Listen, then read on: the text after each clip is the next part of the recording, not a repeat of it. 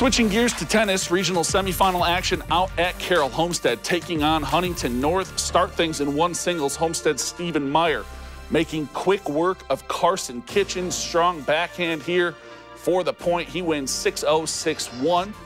Over at one doubles, you're going to see Sparty's Alex Graber and Matthew Otten taking control early in this one. And then Graber splits the defense for the point. He and Otten win 6-2, 6-2. Sparty takes the match 3-2.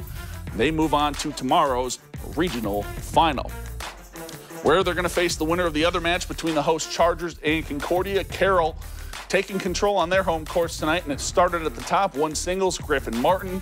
A beauty of a point here. He tops Ben Gehrig 6-2, 6-1. One dubs now right off the serve. Connor Gibson with a rocket forehand for the point. He and Matt Kosnick win 6-1, 6-0. Carroll cruises to the 5-0 victory. They're going to face Homestead for the regional title out at Carroll tomorrow.